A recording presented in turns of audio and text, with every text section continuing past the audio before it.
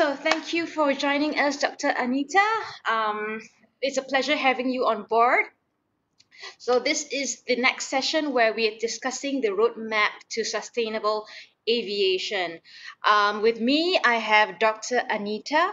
She's Dr. Anita Sengupta. She's an aerospace engineer, educator, instrument-rated pilot. I would never have guessed that I would actually meet a rocket scientist in life. And she is a rocket scientist and the veteran of the space program. She's developed technologies that have enabled the exploration of Mars and deep space for 20 years. She is currently the Research Professor of Astronautics at the University of Southern California, focused on green transport and in-space propulsion technology development. She is also an aviation entrepreneur. She's a founder of Hydroplane and a co-founder of ASX, and also she's on the board of NCTAR. Together with Dr. Anita, I have Professor Roberto Sabatini. He's a professor of the aerospace engineering and aviation at RMIT University, Australia, and he specializes in avionics, air traffic management, and serves as a chair of the Cyber Physical and Autonomous Systems Group. He's also deputy director of the Sir Lawrence Weckert Center and director of the Autonomous and Intelligent Systems Laboratory of RMIT University.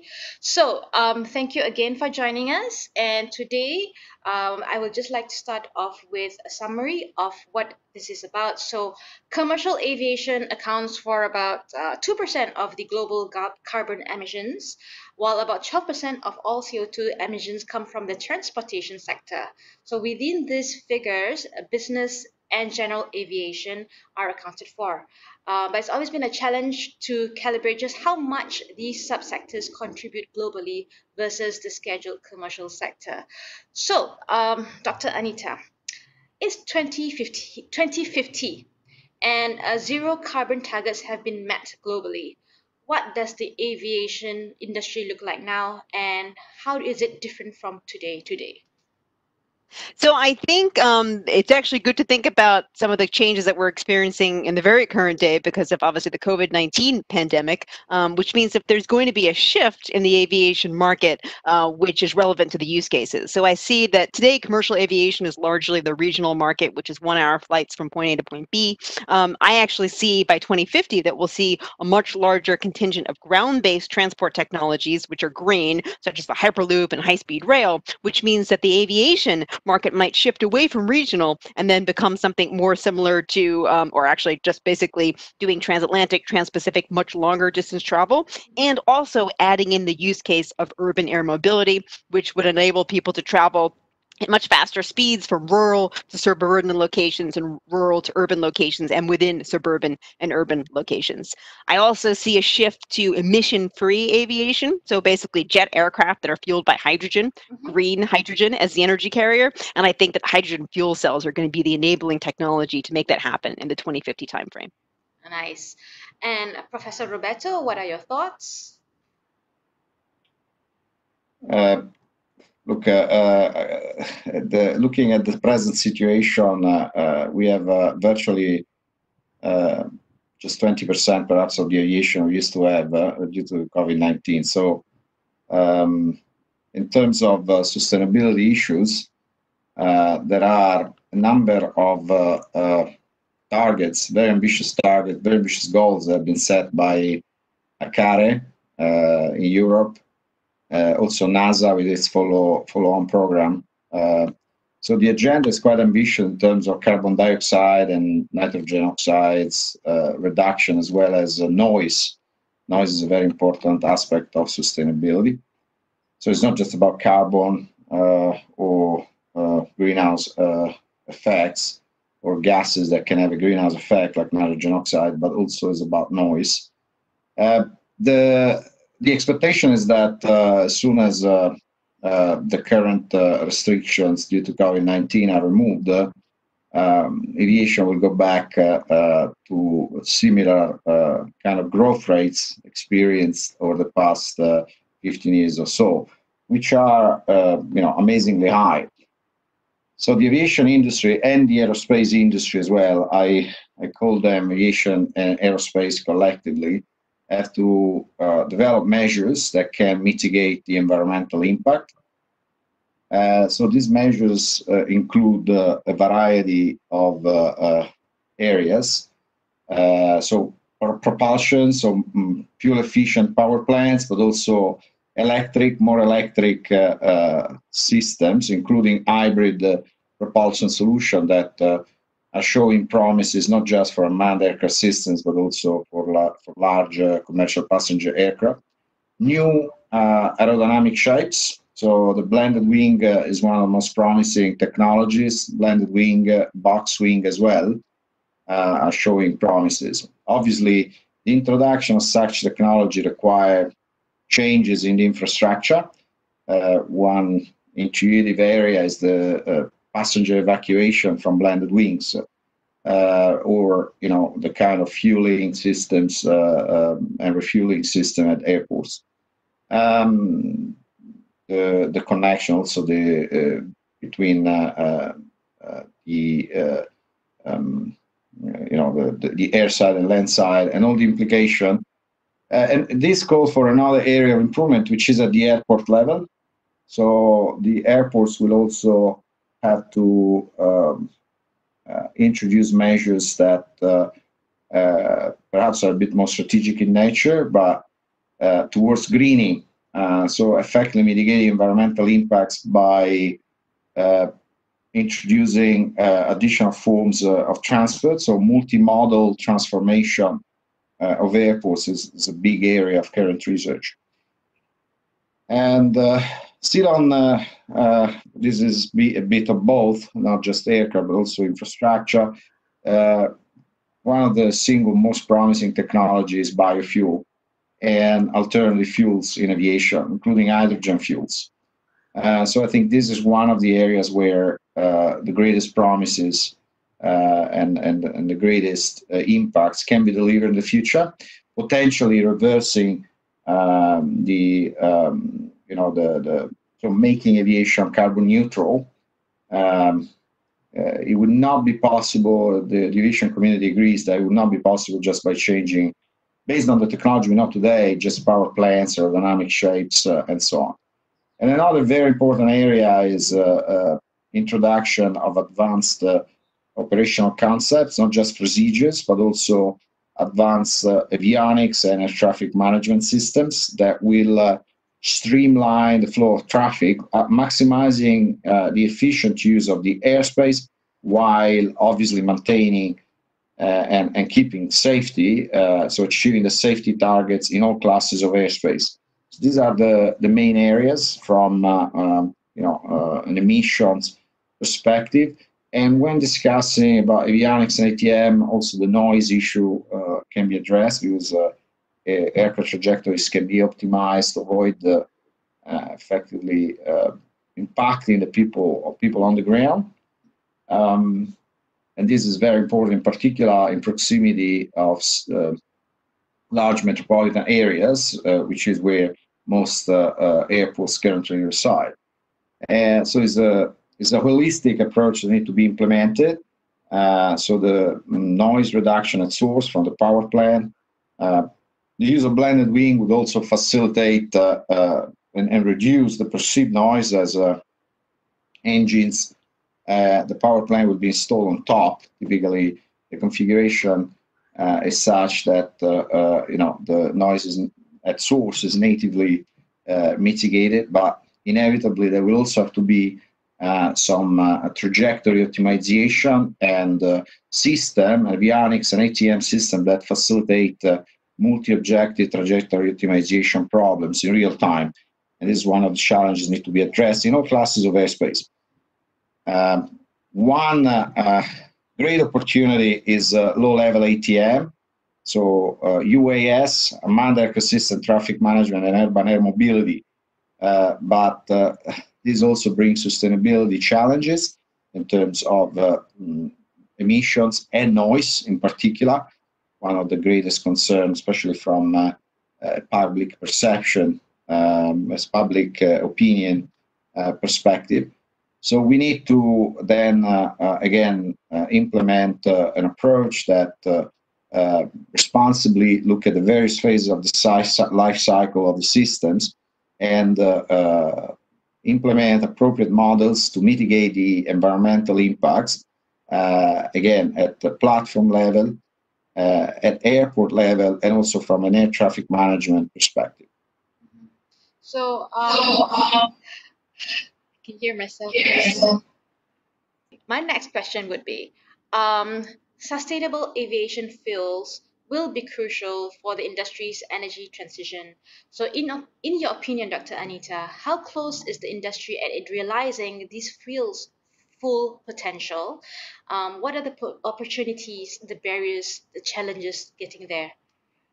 So I think the main barrier is cost and cost competitiveness. And in order to switch to more sustainable biofuels, for example, we really need government mandates and incentives from the consumer level to the operator to the aircraft manufacturer to make that be the new baseline. So we'll also need new infrastructure to support that. So eventually, if we do shift over to hydrogen, we'll need new green hydrogen infrastructure, whether that's offshore wind or solar farms. But that's going to have to be a priority from the government side, coupled to the commercial side, to ultimately reduce the aviation, the footprint of the carbon footprint of aviation. Right. So, because people are flying now, well, not now, but prior to the pandemic, they were taking just short flights and all that. So it did make a lot of it left a lot of carbon footprint, right?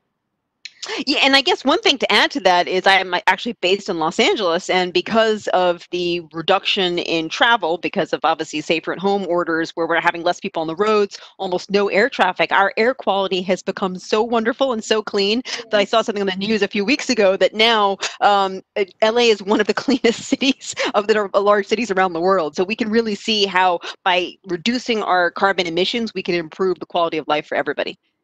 Yes, that's true. I mean, even in Malaysia, we can see the difference. We can actually see the skyline, more blue skies, cleaner rivers. So, in a way, it is helpful in terms of healing our planet.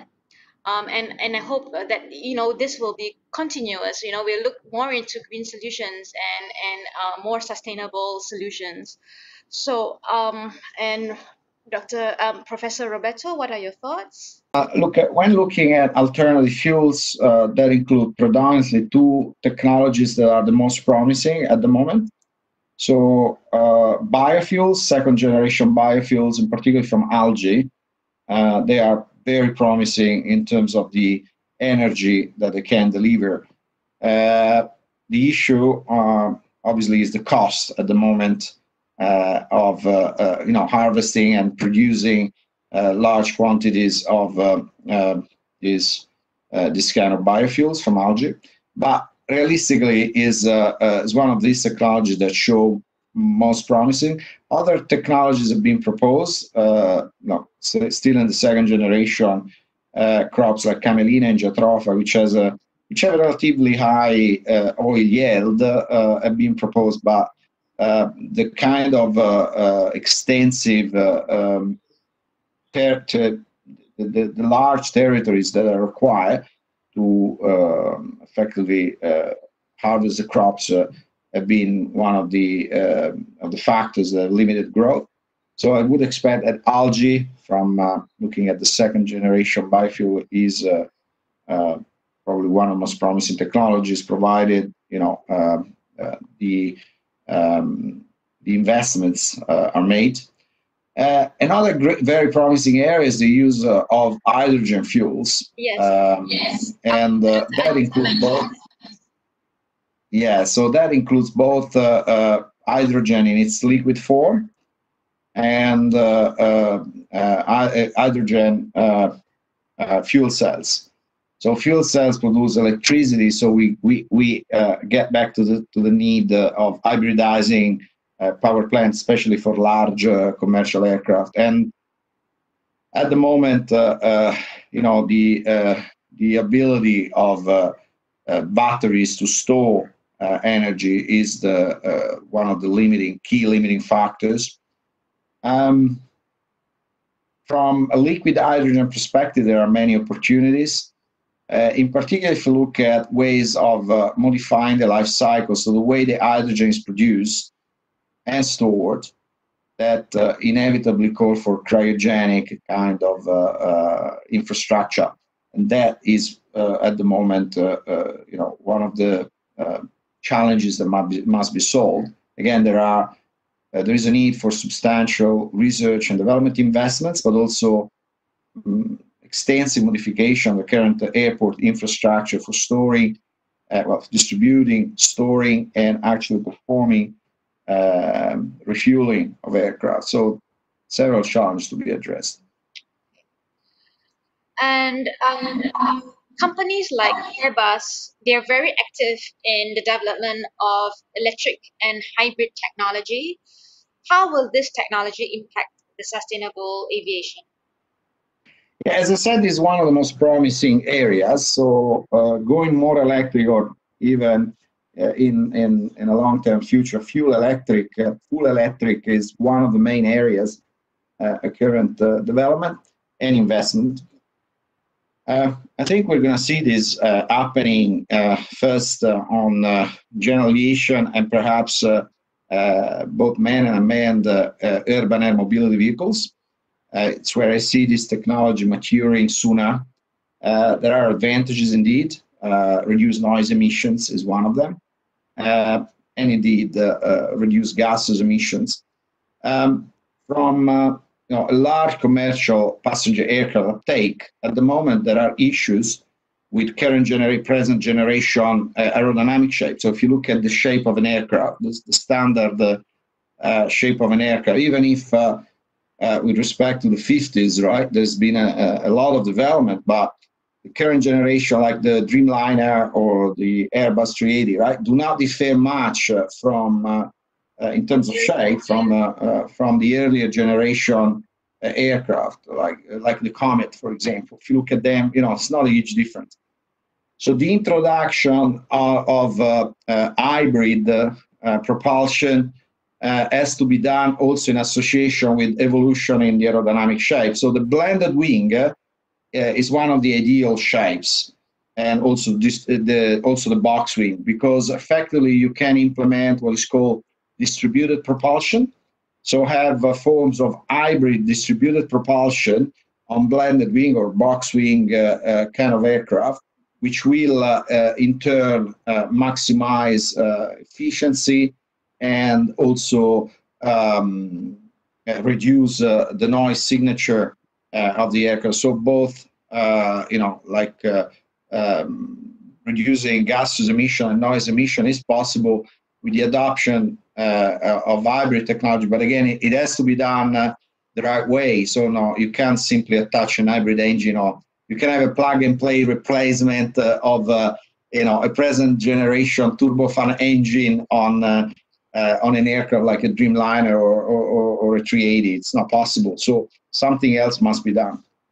And obviously substantial investments are required to develop research and develop this kind of technologies. How far do you think we are from this happening? I don't have a crystal ball, but we can make some educated guesses based on the maturity level of this technology. So I would say, from a research perspective, these technologies are no longer in a research lab. They've been also extensively flight tested.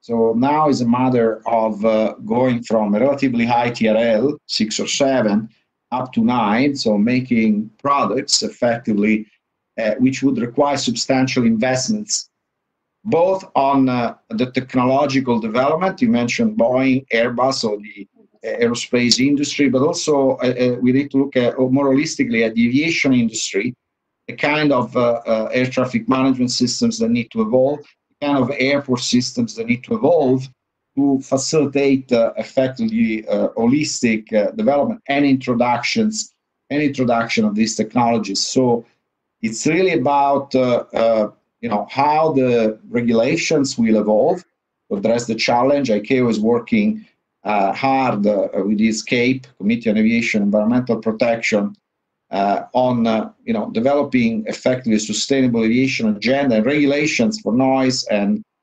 emissions.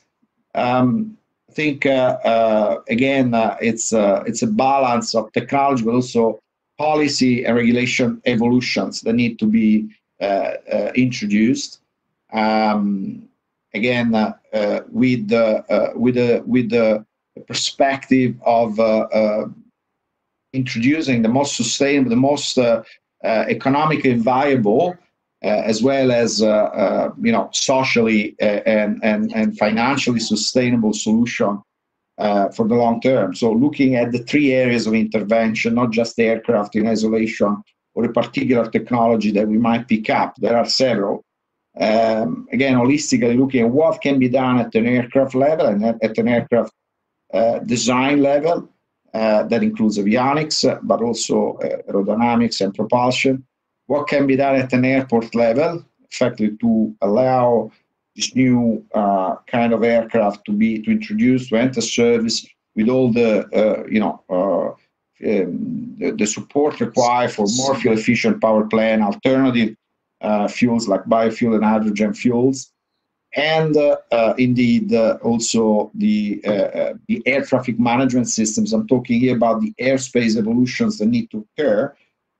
Just to give you an example, current standards, safety standards for separation between aircraft are based on their mass and size, and are relatively straightforward and containing to standard. Now, once you introduce new, these brilliant and concepts, a large amount of new research will have to be done on the way the airspace is managed, and when the aircraft are en route, you can make conservative assumptions as far as the traffic density are limited, but this certainly cannot be done at low level, and that's why one of the greatest challenge of present day, both technologically and from a sustainability perspective, is low level air traffic management. With the variety of challenges that includes aircraft design, but also increasingly the adoption of communication, navigation, surveillance, and air traffic management technologies that can support safe and sustainable operations. By the way, my cat is also joining me. So. Oh, my cat might make an appearance. I know they're like they just love the spotlight, right? She usually makes at least one appearance per phone call. So. Okay, so I'll go to my next question. So, Dr. Anita, I think this will be super duper exciting and something that you really love to talk about. You've been working on developing new age eco-friendly solutions for transportation in smart cities. Would you like to elaborate on that?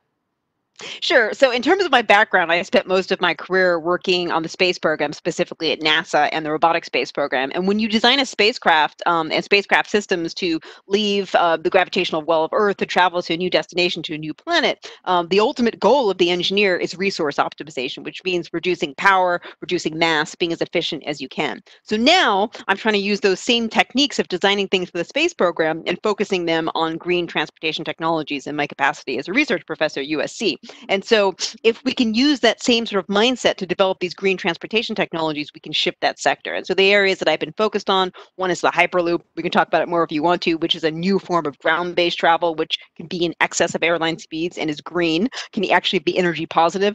Another one, of course, is electric aviation for vertical takeoff and landing applications, which is one of the companies I co-founded. And then my most recent activity is in the development of hydrogen fuel cells for lighter aircraft to kickstart that hydrogen-powered aviation sector.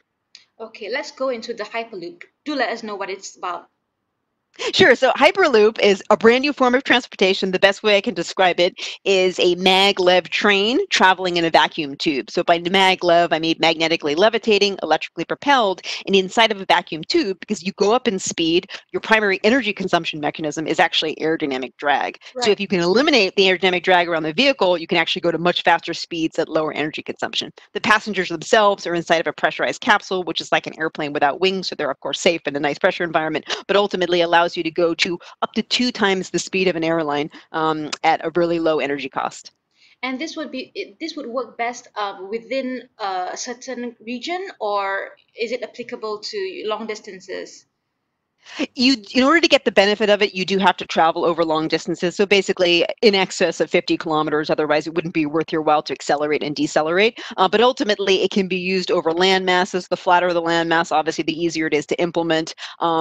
It is a technology which is being developed in a variety of different startups. I worked at one for about 2 years. And so we've made a lot of progress on that front. There's even an operational Hyperloop for technology demonstration purposes in the desert outside of Las Vegas.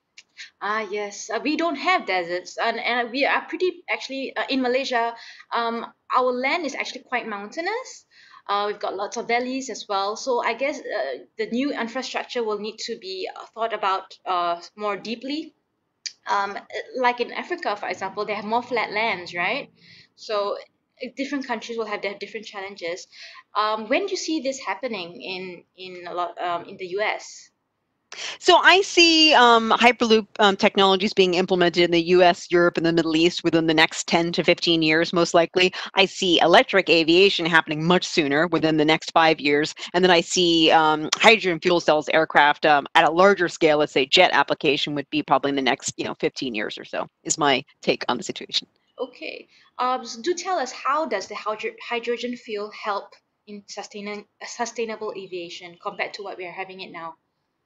So ultimately, we want to reduce CO2 emissions to address climate change. So if you were able to get your hydrogen, which is the most abundant element in the universe, from green sources, then you would basically have a carbon emission-free aircraft. And that's the beauty of switching over to hydrogen. Now, there are different types of hydrogen. There's gray hydrogen, there's blue hydrogen, and there's green hydrogen. And you want green hydrogen because it means it's been produced by electrolysis from a renewable energy source, such as offshore wind or solar farms. And then you really can have a solution which is emission-free for an aviation application. So we are, of course, a couple of years away from the technology to get us there to implement on a jet aircraft, but we're pretty close to being able to implement it on a smaller, lighter scale aircraft. All right. Thank you for that. And do share with us what you're working on in your startup. So right now I'm taking a look at systems architecture for how to implement hydrogen fuel cells in a smaller, lighter weight aircraft and how to get that going within the next probably year or so. Okay, we're excited to actually look forward to it. That especially in congested cities, I think that would really help in if reducing the number of traffic jams. I don't know how it's like in the US. You get a lot of bad congestion. Certainly in Los Angeles, probably has one of the worst traffic situations in the world prior to COVID-19. Of course, now the freeways are much more empty than they ever have been.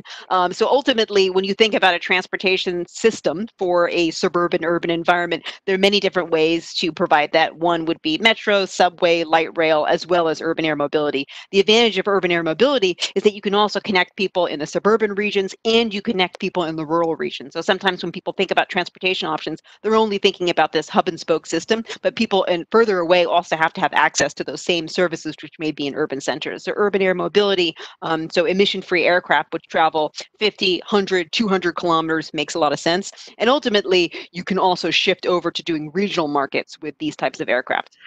What is the infrastructure already being set? Are the plans already taking place? So it really depends upon what your use case is. And I can speak for the United States in terms of the airport infrastructure. I'm a pilot, so I fly all the time, and I fly out of general aviation airports, which are typically smaller airports. They sometimes do or don't have towers, and they have shorter runways. So they're not applicable for jets to land there because the runways are shorter, but you can certainly land a vertical takeoff landing aircraft there, and you can land a smaller, lighter weight aircraft, which requires a shorter takeoff distance or landing distance. And so those infrastructure assets already exist and they're underutilized. And if you take a look at how many are in the vicinity of Los Angeles, for example, everyone knows about LAX, Los Angeles International Airport, but there's 10 to 15 other airports in the vicinity that can be used for these either shorter hop flights or even regional flights between Northern California and Southern California. And one of the things that I learned as a non-infrastructure person coming from the space program when I went to work on the Hyperloop was that the largest cost of implementing a transportation system is the infrastructure component, because you have to acquire land, you have to require right of way, you have to implement power grid systems, so it's really expensive. So if you can make use of an existing infrastructure asset, you can significantly reduce the time and the cost to implementing this as a transportation system for that region. Yeah, and the concern would be, of course, privacy, because you will be going across people's properties and all that. So that will be another aspect to look into. Um, Well, I guess on that one though, you would, for any sort of general aviation application or urban air mobility, you would use the existing airspace rules. So you would fly that in terms of whatever the corridors are, whatever the altitude requirements are, any of the noise abatement requirements. You would follow the same rules that general aviation aircraft on visual flight rules and eventually on instrument flight rules already follow. So you wouldn't be doing anything new in that sense. But one can imagine a higher density in traffic, which might require an update to, let's say, air traffic control to facilitate it using autonomy. Right. Okay. If you were to leave this session with 3 tips and 3 action plans to, to get people moving into the right direction of a sustainable aviation, what would your 3 tips be? So I would like for governments to invest in establishing green hydrogen energy infrastructure to facilitate shifting over to hydrogen fuel cells for buses, for trains, for large cargo vehicles on the ground, as well as for providing hydrogen to aviation aircraft in the future. And so there's a huge infrastructure component to that. And the good news is that it's also shifting over to being renewable, but you got to have that government mandate. You got to have that public support to make these things happen. And ultimately, the consumer, the end user, has to also want to be able to reduce their carbon footprint, which I think people want to do. Yeah, I think they're more aware about the damage that they're doing, and hopefully they'll be more open-minded to, go towards this direction. So all right, so that's one big tip, which will equal 3 as fine. Um, thank you again, Dr. Anita, for joining us, and we look forward to seeing you in the next session. Thank you. Thank you. It was wonderful being here. All right, thank you so much, Professor. We will be seeing you in the next session, which will cover deeper into the urban air mobility sector. So we'll see you in a bit. And thank you again for joining this session. Thank you very much. Bye. Bye.